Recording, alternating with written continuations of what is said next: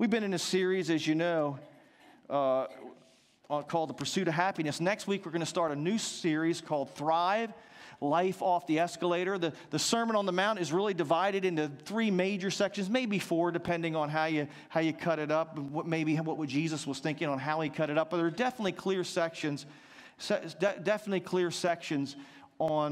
on how it's divided and how Jesus arranged this. And this sermon that Jesus preaches is so deep.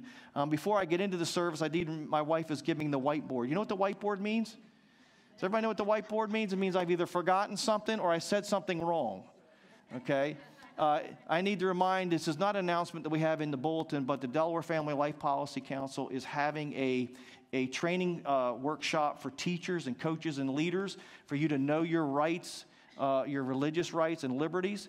And so if you're in any one of those spheres, we want to encourage you to go to Connection Corner after the service and find out more information, because there's a lot of things happening in our world and in these spheres of influence that we need to know our rights in order to be able to be ambassadors for the gospel. And so there's a lot of rights that we have as American citizens, and they will cover them and go over them with you. So that's information's at Connection Corner. That leads into where I want to start this morning with a quote from Sophie Scholl. Somebody, after all, had to make a start. These are the words of Sophie Scholl, a 21-year-old student who spoke these words to the Chief Justice of the People's Court of the Greater German Reich shortly before he ordered her execution. Sophie's story is told by John Stonestreet in his book, A Practical Guide to Culture. He writes, on February 22nd, 1943, her brother Hans and their friend Christopher Probst were convicted of treason in a kangaroo court and sent to the guillotine. Hans Scholl led the underground resistance movement known as the White Rose. From June of 1942 until their arrest, Hans, Sophie, and several others at the University of Munich covertly authored anti-Nazi pamphlets and distributed them on campus and throughout nearby communities. Retribution for their crimes was swift. Within 4 days, they were detained, accused, tried, convicted, and executed. Within weeks, other members of the White Rose were rounded up and faced similar fates. Raised in a nominally, that means just a church-going family, but they really weren't born-again Christians or followers of Jesus. Raised in a religious home, the Scholls came to real personal faith in Christ while at the university. In the book Fabric of Faithfulness, Stephen Garber describes how their conversions and their actions were built upon their faith in Jesus. Reading the scriptures in light of the challenges presented then by the German culture, and having conversations with their friends about the world and their place in it, meeting with older and wiser people who offered them their time and their books and their information, together they molded a vision of who they were to be as followers of Christ in their generation. Many Germans, including Christians, simply chose to remain silent. Others actually embraced the Nazi belief system and ideology, but the Scholls, living out their faith, drove them to embrace what Dietrich Bonhoeffer called the tempest of living. They got a vision to make a difference in their culture and their world. And on the very day that Hans was supposed to meet Dietrich Bonhoeffer, he was executed. Often we Christians complain about culture. We need to recognize that we're part of culture, and God has called us and He wants to give us a vision. He wants to give us a mission. He wants to give us influence in our culture to make a difference. Somebody, after all, has to make a start. Today we're concluding our series, The Beatitudes, which is really the introduction to Jesus' sermon. The Beatitudes, blessed are this person, blessed, blessed, blessed. When Jesus starts this in his sermon, he's really giving an introduction. He's letting people know that he's got something very important to say. The word blessed means to overflow with happiness. Jesus saying overflowing with happiness are those in the kingdom of heaven. And he describes various things in the Beatitudes that we've covered already. Today we come to the last and probably the most difficult to swallow. As one person would say, it's a difficult bone to chew on. Jesus says, blessed, this is his last blessing, happy, overflowing with happiness and joy are those who are persecuted for righteousness' sake, for theirs is the kingdom of heaven. Blessed are you when they revile and persecute you and say all kinds of evil against you falsely for my sake. Rejoice and be exceeding glad. For great is your reward in heaven, for so persecuted they the prophets. Let's be honest. This is a hard pill to swallow. Jesus has been saying, blessed, blessed, blessed, happy, overflowing with happiness is the poor in spirit. Blessed, overflowing with happiness are the meek. Blessed and happy are those that are hungering and thirsting for righteousness' sake. And he goes down this list, and he comes to this last beatitude, and he says, blessed are you when people reject you, when people lie about you, when people swear falsely about you. And the word persecute, by the way, means to track you down and chase you from city to city. He says, be happy. He says, rejoice, be exceeding glad. I have to admit that my spirituality is not there yet. When people say false things about you, do you get happy and say, ooh, they're lying about me, praise God? On the job, somebody's been sending bad notes to my supervisor, and they cost me a promotion because I'm a follower of Christ. Amen, hallelujah. I'm not there yet. It's a hard pill to swallow, isn't it? It really is. But Jesus says that we're blessed when people do this to us in his name's sake. Now, if you're an idiot, he's not saying you're blessed. If you do stupid stuff, he's not saying you're blessed. Blessed are the stupid. He's not saying that. Jesus is saying when you're living for him and you're doing the right thing and people take a stand against you and accuse you of things falsely and malign you, he's saying rejoice and be exceeding glad. What Jesus is saying here is very important to life. You know, psychologists have learned that it's very important for people, if they want good mental health, to be able to embrace the reality that life is difficult. Scott Peck's famous book, The Road Less Traveled, many of you may have read it because he sold millions of copies, and it was very popular in the last generation. And he talks about in his book, he starts by saying, life is difficult. Life is difficult because it has a series of problems that we have to face and overcome. And he goes on to say right out of the gate, right at the beginning of his book, he says that the failure or the tendency to avoid problems, which we all have a tendency to do, all of us have this aversion to problems. All of us are born with this aversion to life being difficult. We want life to be a utopia. We want life to go smoothly. We want life, or am I just talking to myself? I don't like it, do you, when things go backwards? I'm a saver. I've been a saver my whole life. What about you? Some of you are spenders. Don't raise your hand. There's two kinds of people on the earth, savers and spenders. Praise God, I married a saver. Patty still has Easter candy from 15 years ago in their freezer. When it comes to candy, I'm a spender. But I've been a saver, and so there's savers and there's spenders, and we need all those kind of people in the earth. But one of the things I don't like is when if I can't save more money this year, at least I don't want to go backwards. How many can say amen to that? Amen. Jesus is saying, blessed are they that can face the reality that being a disciple is difficult. You'll be happier if you get off of this or get off the train or out of the illusion that being a Christ follower just means that everything is going to be peachy and wonderful, God is good, and everything's going to be easy. Because, folks, I promise you, if you live long enough, that theology will crash.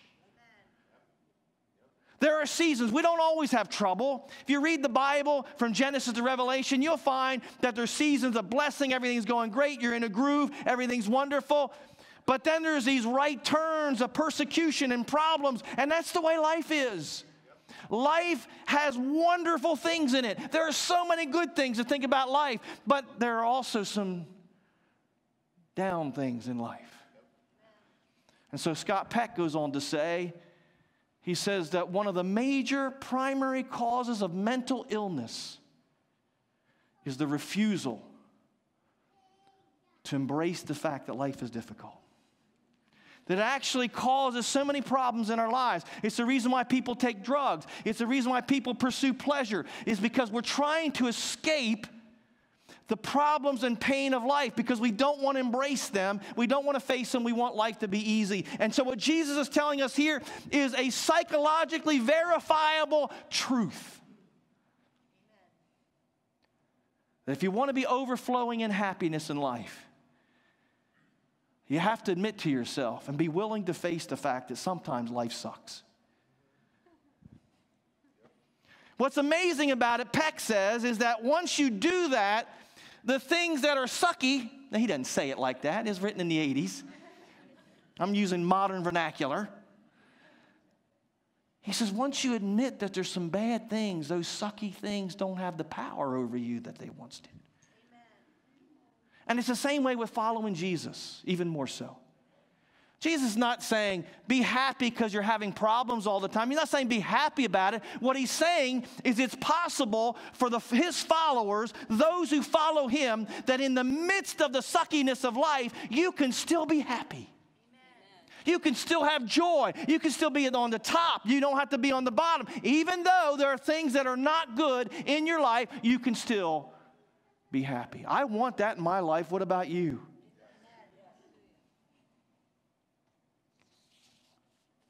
There's 3 reasons Jesus gives here that we can be happy, that will help you and help me when life gets difficult, when problems come our way, to help get us through. You know, one of the things that I'm learning now at 46 years of age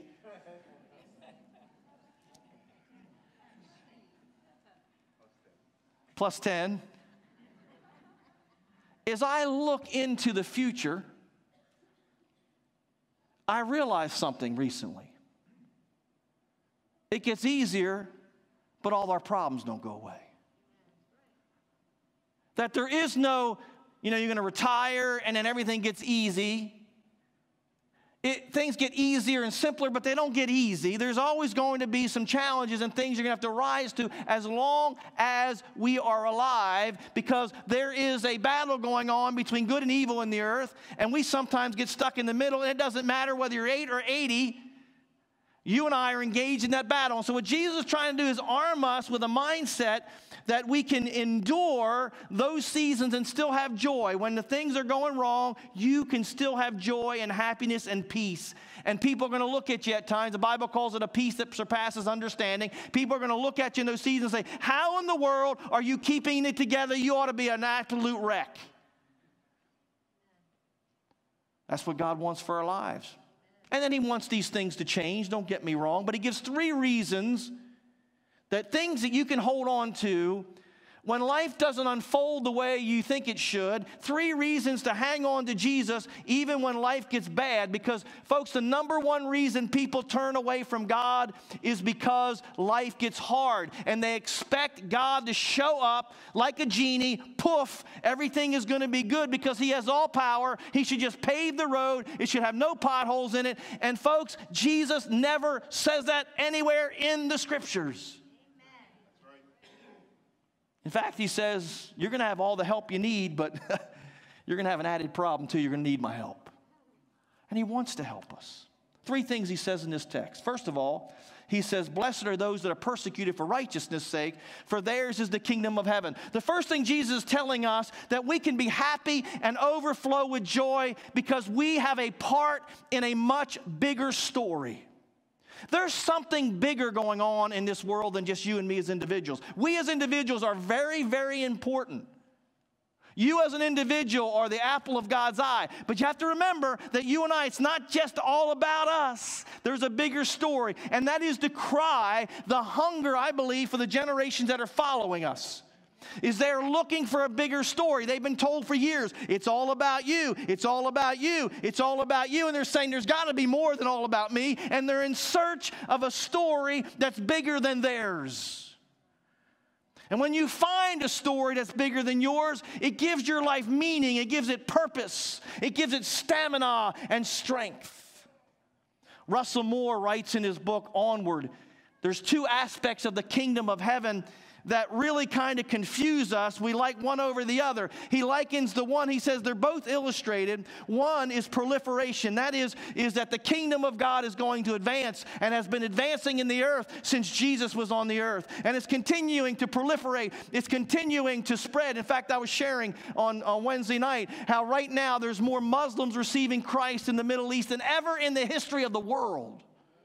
The kingdom is proliferating. The kingdom is growing. Jesus said the kingdom of heaven is like leaven that a woman hidden in a flour, and it became leaven through the whole loaf. The kingdom of God is expanding. And Moore says that that's illustrated by the cathedrals. The church throughout history built cathedrals. Have you ever been in a cathedral? My wife and I had the privilege a year and a half ago we had to fly, when we were going to Africa, we had to fly through Paris to go to Africa. It's the only way you can get there. At least the only way we knew to get there, other than by boat. We didn't want to take a boat or a train. But we decided between flights, we decided to stay a couple days in Paris, so we got a chance to go see Notre Dame before it caught on fire. Pictures don't do it justice. They really don't. You stand in front of that building, I'm sure today even, after the fire. You stand in front of that, and we saw several other cathedrals. You know, we don't have a lot of cathedrals in Sussex County. You leave those cathedrals inspired. Cathedrals inspire us. They're bigger. They reach to heaven. There's like they're reaching to touch God. They're beautiful. Now, one of the things that we found about the cathedrals inside is you need more light than you can ever possess. They're pretty dark on the inside, so we had to get used to all the pictures you see on the internet. Man, they have really flooded them with lights. But there is a beauty and a mystique, and there's an inspiration just standing. When we were standing in Notre Dame, to think that some of these walls were 800 years old to 1,000 years old. And that people worship there. There was an inspiration, and that's what Jesus is talking about. He's saying there is an inspiration in the kingdom, that you're part of something bigger, to where when you get up in the morning, and that's why your presence at church is so important. That's why we need to gather. You and I need to gather so we can look in the room and realize we're not the only ones trying to live for Jesus. There's other people out there that love Jesus Christ. They may be getting their brains beat in, but they love him just as much, if not more, than you do. And we need to remember that we're part of something bigger.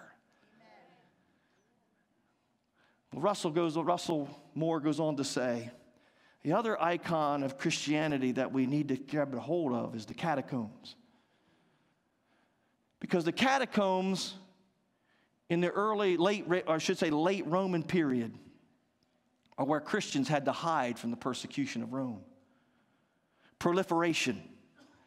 The church spread, and the Roman government could not stop the church from spreading, so there was 10 Roman persecutions where they tried to stop the church of Jesus Christ, and it eventually grew so powerful that it took over the Roman Empire.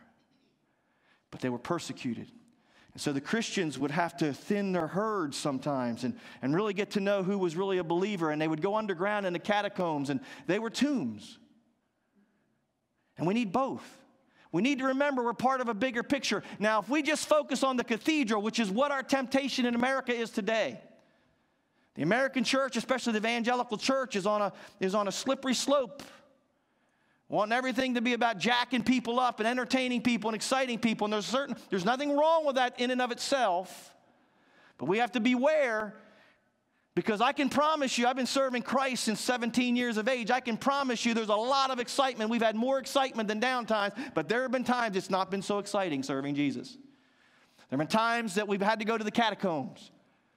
And if we stay just in the cathedrals, we'll just start thinking that we're going to take everything over and we're going to advance the kingdom. And that's when bad things have happened historically in the church. When the church gets in power and starts thinking she is something, and it begins to have power, and we begin to botch it up. We actually play better as a visiting team. I shared with you that before.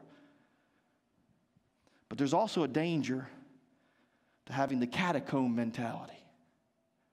When things get bad, when things get tough, it's very easy to start thinking that we're the only ones going through this, and we begin to get a small mindset, and we begin to shrink down of us four and no more, and this thing isn't going to work, and there's nobody getting saved. But I can promise you, throughout the world, the church of Jesus Christ is the fastest growing religious movement in the earth.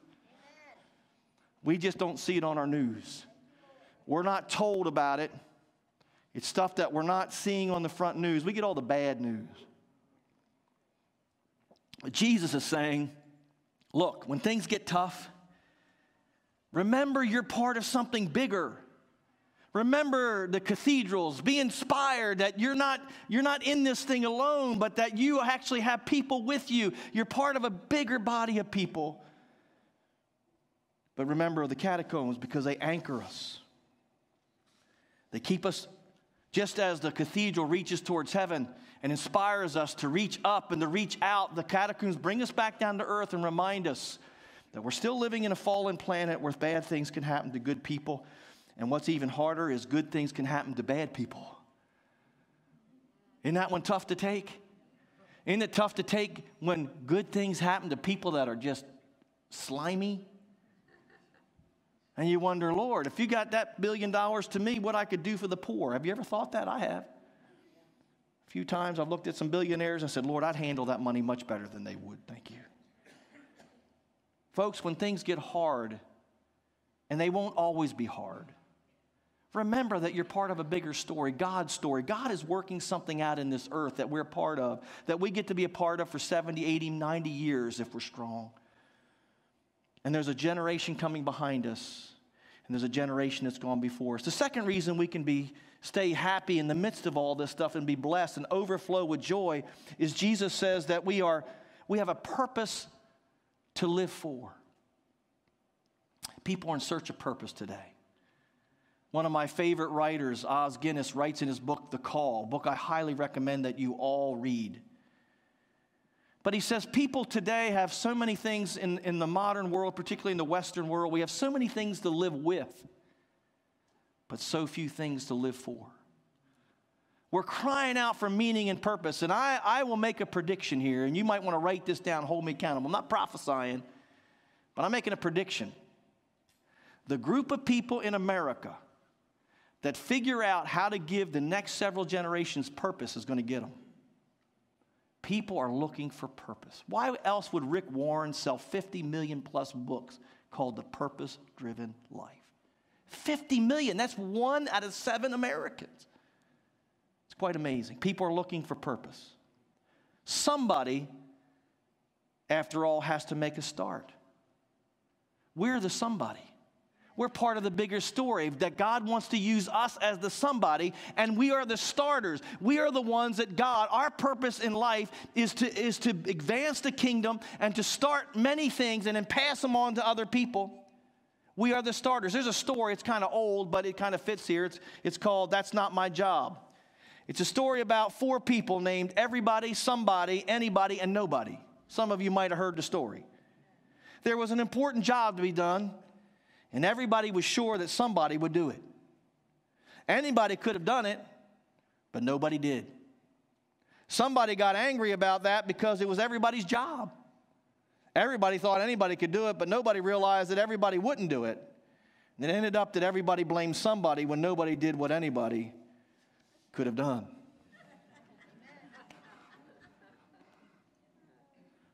You're the somebody. You're the starter. Jesus talks about he uses 3 metaphors, 3 examples in this text. First, he says, this is speaking of who we are, our purpose in the earth. He says, they so persecuted the prophets. You're like the prophets in the Old Testament. Now, we could spend another hour, and I could just illustrate for you in the life of the prophets. I won't do that. You go read the Old Testament for yourself or show up digging deeper in one of these classes, and you'll learn. The prophets were very special people that God used in the Old Testament. He said, you're like them. Russell Kirk, in his book, I'm forgetting the title. It's in my notes somewhere. I'll think of it in a minute. Oh, The Roots of American Order. He says that the prophets in the Old Testament, I love his definition, were people that said no to their society. They were people that came along, and the prophets were sent when the culture was going south. God didn't send them until they were going south. They're like the warning light, the idiot light on your dashboard. When the oil light on your car lights up in the dashboard, you ought to stop. How do I know? I bought a car when I was 18 years of age, a big giant Ford LTD. It was about 50 feet long. John, you remember that car? It had a trunk so big, I had a jacuzzi in there, a bed in there. I mean, it was huge. A big LTD, got 12 miles to the gallon. But it was garage kept. It had 72,000 miles on it. It was beautiful from one end to the other end, if you like that kind of car, and I kind of did because I was kind of a nerd. I got it from a used car lot. I didn't drive it very far because they only put a little bit of gas in it, so when I test drove it, it was fine. By the time I got it home, the oil light was coming on. And I kept driving it. 500 hours later, it drove again. The prophets were like that warning light on the label on their dashboard to society saying, you might not want to do that. They were like the ones that said no. Now, let's be honest. Do you like people telling you no? He said, you're like the prophets of old. That's how they treated them. Why did they treat them that way? Because nobody likes to hear no. Do you like to hear no? You know, I'm on a diet. I told you that last week. I've lost 3 pounds this week and kept it off. Praise God. Hallelujah. All week long, Patty say, no. No, you can't have that. No. Last week I said, call the lawyer. I want some ice cream. She's eating a bowl of moose tracks. I'm eating diet stuff. No won't get you winning any popularity awards. But our culture needs us when they get off base for us to say, no, that's not good. Now, we're not talking about being mean-spirited. These people were not mean-spirited. People yelling and shouting, cursing people, you know, mocking people in the name of God. That's not what the Bible talks about at all. These people, Jeremiah was called the weeping prophet. He wept over what was happening with his people. We have a heart of compassion, but we say out of compassion, that's probably not a good thing for you to do. It's gonna bite you. Then he says, rejoice. He says in verse 13, you are the salt of the earth. So he uses another example of salt. I mean, I don't know what it is, but lately they've been giving me props. I don't know if my sermons have been so bad or what, but they're saying you really need some help. This is filled with salt. People used to carry a salt bag around. We read this about salt. All we think about is salt on the counter or on the table with a salt shaker. We can go get salt anytime we want. It really is no big deal. It's not very valuable. I mean, you can buy a thing of salt, what, for about $1, $1.50? But back in Jesus' day, salt was valuable. It was the only thing that they had to preserve meat. It was so valuable that people, the word salary actually comes from the word salt. You ever heard the phrase, you're not worth your salt? Yes. That means you're not worth your salary. It's bad if the boss tells you that. Salt was valuable. Salt was important. So when Jesus says you're the salt of the earth, he's talking about the impact that salt would have. In fact, salt was so valuable that they would carry these little bags with them, and when they made a contract with people, they would take a little bit of salt out of their bag, and they would sprinkle it. I don't have another bag, but they would sprinkle a little bit of salt in the other person's bag, and the other person would put salt in their bag because it symbolized that you can't get your salt back and you better keep your word. Salt was valuable. Salt was valuable because it preserved food. We know that. I've already said that because they didn't have a lot of preservatives. You know, when you read a label back in Jesus' day, you got a loaf of bread, it said bread, flour. Today it's monocybic, whatever, sorbic, and all this other stuff, right? You know, because they're all preservatives. That's the reason why, you know, if you make a cake with just natural things, in 3 days it'll be stale. Well, not in my house because it won't last that long, but the reason why your bread lasts so long is it has preservatives. They didn't have that. They had salt, so they'd salt everything down. And it preserved, but not only that, it healed. You know, what happens, you go to the dentist, you get a tooth pulled or get worked on a tooth. What do they tell you to do? They tell you to wash your mouth out with salt water. Why? Because it'll clean that wound. It'll keep infection from coming in. And we're like salt. We're like the prophets. We're like salt. Jesus says you have a purpose in the earth. And he's saying when you fulfill that purpose, you're going to have problems. When you're trying to be a prophet to the world, there's going to be some opposition. When you're trying to be salt, there's going to be some people that are going to not quite like what you're doing because we're like the nail that sticks up. What happens to the nail that sticks up? Gets hammered down. But he's saying, happy are you Overflowing with joy if you're my follower and I'm in you through the power of the Holy Spirit. Overflowing with joy so that you can fulfill your purpose in the earth. And folks, when you find your purpose in Christ, when you begin to find out why God made you and what He's trying to get done through your life, it will become a tree of life to you. That's why I encourage everybody to get a life verse. I have a life verse. It's kind of like, remember the old Christopher Reeve Superman movie? Christopher Reeve's in one of the movies, he gets injured and he goes back, he gets that crystal and it heals him. Now, I know that's kind of new agey, but I'm kind of using a modern illustration. That's what a life verse will do to you. I'm not talking about just a verse you like. I'm talking about a verse, when you read it, the Holy Spirit says to you, that is what I want you to do with your life. When life gets hard, when what you're doing gets difficult, when people aren't always cheering for you, when the fans go away, when people are misrepresenting you, when things are going backwards instead of forward, you will do like I have done many times. I take that life verse out and I say it to myself, I read it to myself, I speak it to God, and I say, God, this is what I want to do with my life. And it don't matter how many people don't like me. I don't care how hard it is. Get a life verse. Mine is Ezra 7:10. Ezra devoted himself to study God's word, to do it, and to teach statutes in Israel. Folks, that has kept me alive when nothing else has kept me alive, and it'll keep you alive. You have a purpose in the earth, to be salt, to be like a prophet. Now, the prophet said many yeses, but they said no to some things that were wrong and evil. And the third one he uses here, he says, you are the light of the world. Salt speaks of our invisible witness. You can go places, you don't always have to talk. You can just show up. Have you ever noticed that when you show up certain places, people stop using certain language? You know, one of the things I hate to do when I go out, like to buy a car or whatever, I used to buy cars at different places. Now I have a guy that takes care of me. But back in the day when I had to buy cars wherever I could find them, I used to not tell them I was a pastor. Because I told them a pastor, they found Jesus real quick. I remember one day I was driving a van. I told a guy, I said, I'd like to see a Chrysler, a Dodge or Chrysler van. He took me to a Ford. And we're driving down the road, and he's cussing up a storm. Every other word is an F word. And he's effing this and effing that. I'm sorry, I'm just saying he was using bad language. I mean, literally, he was. And he turned to me and said, well, what do you do for a living?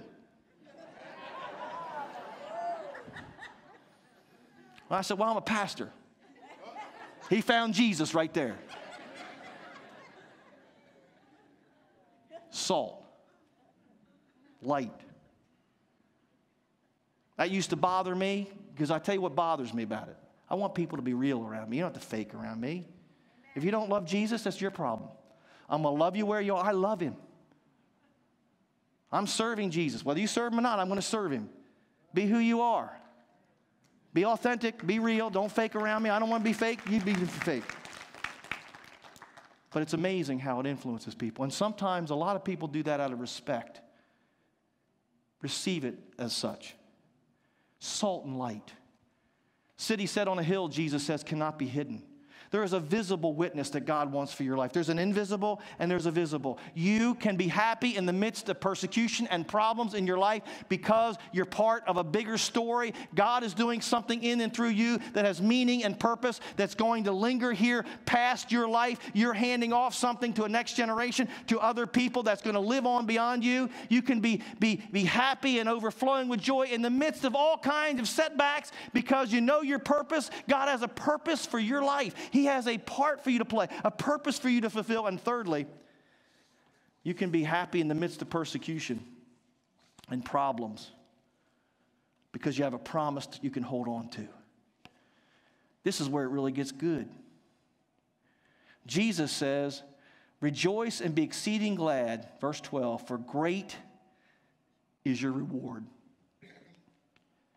in heaven.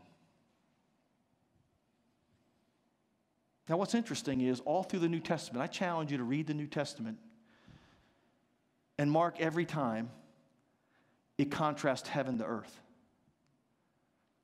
You'll find it there all throughout the New Testament. Reward in heaven. There's a reward coming in heaven.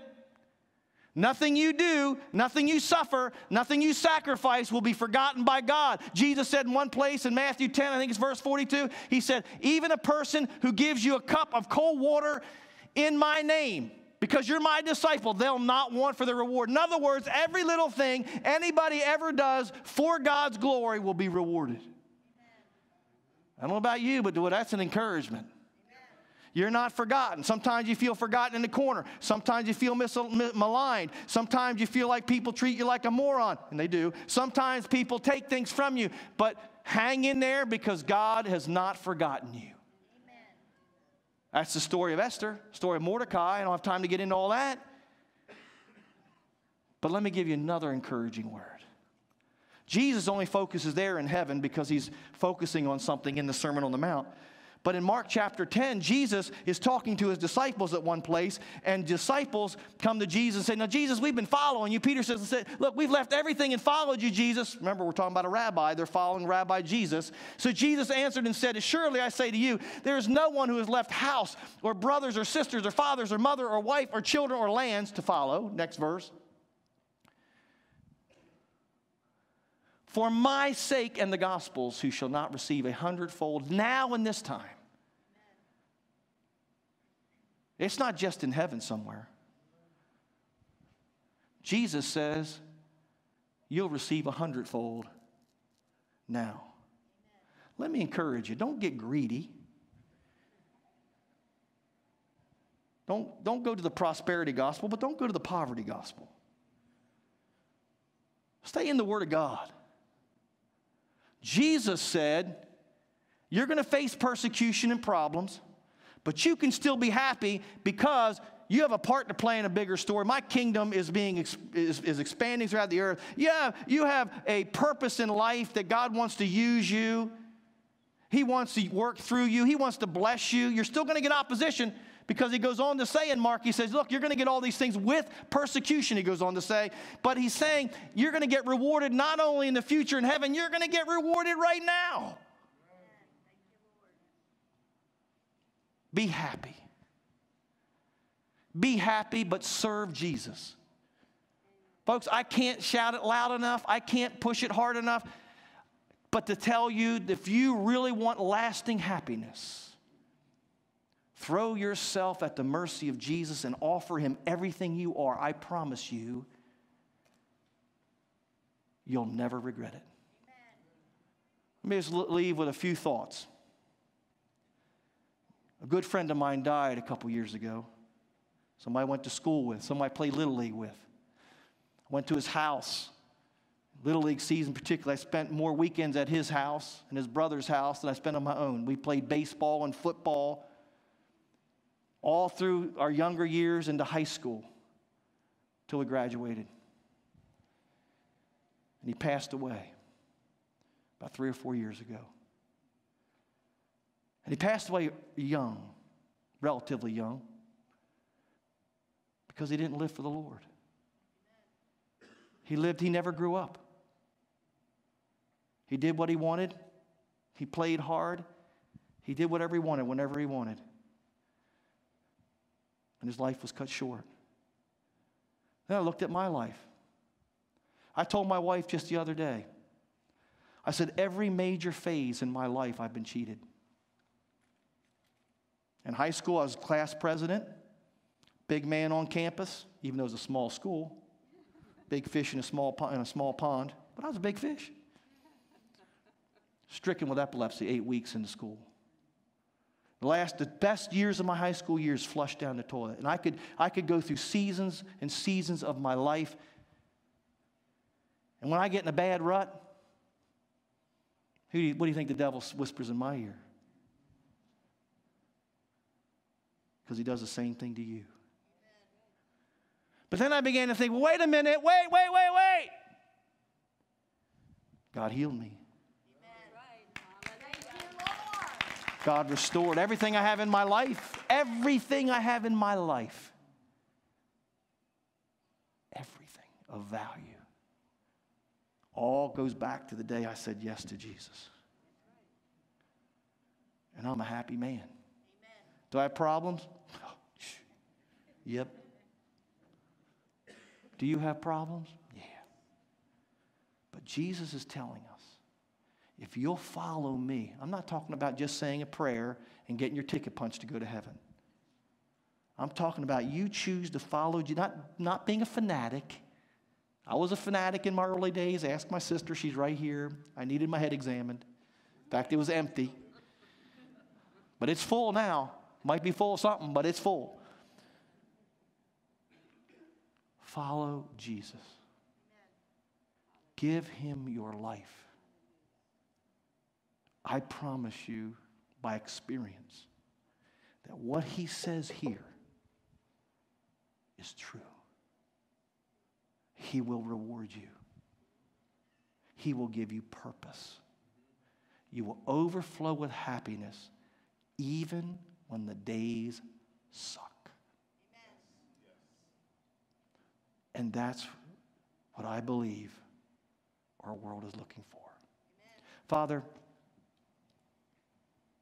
bless these people, your people. Everybody is at different places. Everybody's going through different things. Some are on highs right now. Bless, I pray those highs last longer than they can ever conceive of. Some, Lord, are in the middle. And some, Lord, are going through hard times. Wherever they are, may this word by the Holy Spirit penetrate their heart. And may it become a source of strength. May they begin to wake up in the morning and say, I have a purpose in the earth. I have a part to play. And I got a promise I can hold on to. Lord, you're with me. You're going to get me through this. And I'm not going to quit on you. I'm not going to quit on my church family. I'm not going to quit on my family. I'm not going to quit. I'm not going to quit. Because I can be happy no matter what my external circumstances are in my life. Lord, that's what I want. Father, give it to all your people. And make this church group of people a force for the kingdom of God in the earth that hell shudders when it thinks of. Father, for those families out there that are struggling to make ends meet, and bless them, Lord, with resources, and for health care and people struggling with health issues and education. And Father, all these things, God, you have the resources. Father, reward your people now. And Lord, as we just surrender our lives to you, Father, prove yourself strong, that your word is true on behalf of your people. Oh, we thank you for this in Jesus' name. And everybody said, be happy. You can be happy. If you're not happy, you want to talk to somebody, send me an email. We'll be glad to set you. I'll talk to you. We got people that are smarter than I am. If you need help, we'll get you some help. But hold on, hang in there. If you're a first-time guest, we'd like to invite you to the starting point in the back. If you would like to know more about Jesus Christ, or you need prayer for anything, there'll be some folks that would love to talk to you right here up in the front of the church that would love to talk with you. May God bless you. Make sure you take a few minutes, get a cup of coffee, say hello to somebody you don't know. There are people here that don't know each other. Say it. I know that's a stretch for introverts, but stretch. You'll be happy anyway. Okay? Nobody's going to throw a rock at you. Nobody's going to spill their coffee on you. Say hello to one another before you go out. Have a great day. Remember Wednesday night services. May God bless you. Be a force for good. Be salt. Be light. Be happy. Be blessed. We'll see you next week.